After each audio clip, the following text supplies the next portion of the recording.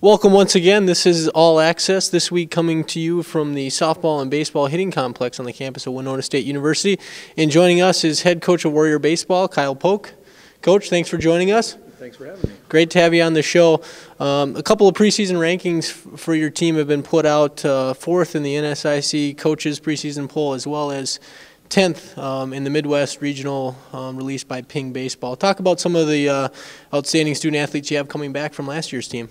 Yeah, we have, well, we didn't lose a whole lot from last year's team. We one senior pitcher that had pitched 10 innings, and then we lost a shortstop and a catcher.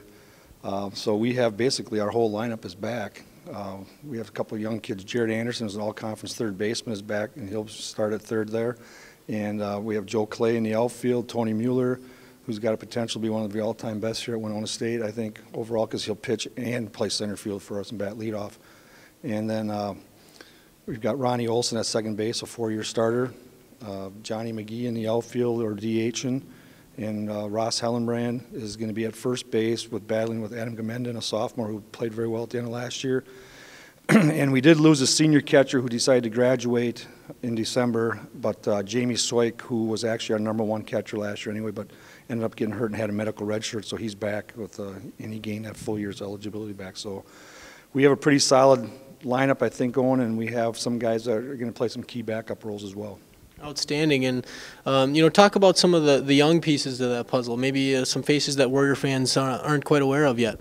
Well, we have a couple of guys that didn't play a lot last year that'll get some chance, I think. We talk about Nate Van Rokel, who was a backup infielder, and we have another young man named Keith Danker will be back up at third base and first base.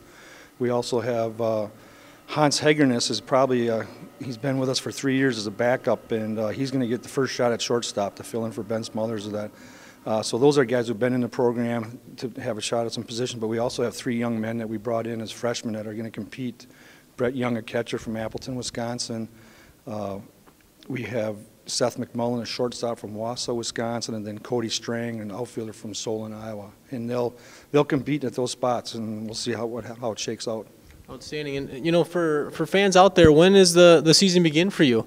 Well, we start February 19th. We're down at Central Missouri for a 4-game series. We play St. Cloud twice, which is good because we don't play them in the league. And then we play Central Missouri twice. And Central Missouri in the last 15 years has been one of the top premier Division II programs in the country. We go down there every year and play them.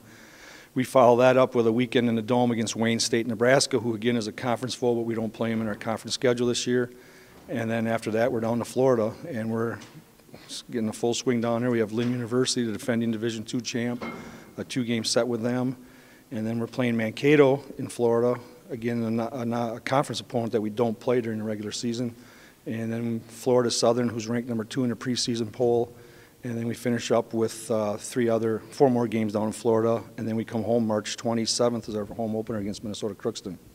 Great early season action for you, and you heard it from the coach. You can catch them here at home against Minnesota Crookston first. This has been Warrior All Access with head coach Kyle Poock.